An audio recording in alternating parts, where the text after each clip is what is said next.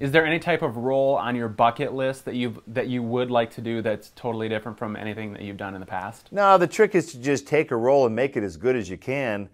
And after you've done a certain amount of roles, you say no to a lot of roles now because they don't match up.